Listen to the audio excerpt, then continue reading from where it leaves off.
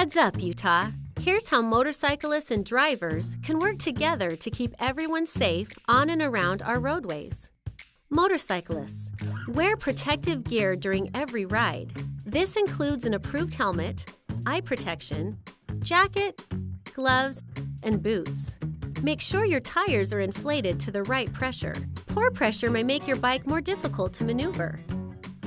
Use both brakes.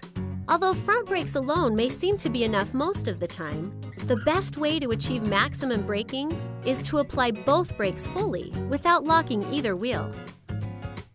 Look where you're going. Use strategic lane positioning to help you see and avoid roadway hazards and to maintain a safe distance from other traffic. Use your lights at all times of the day and switch to high beams through intersections to let other drivers know you're there. Drivers, start seeing motorcycles. Train your brain to look for them every time you get behind the wheel.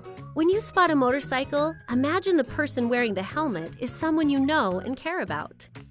Drive distraction-free for your own safety and for the safety of everyone else on the road. Take an extra moment to look for motorcycles when turning left or pulling in and out of driveways and parking lots.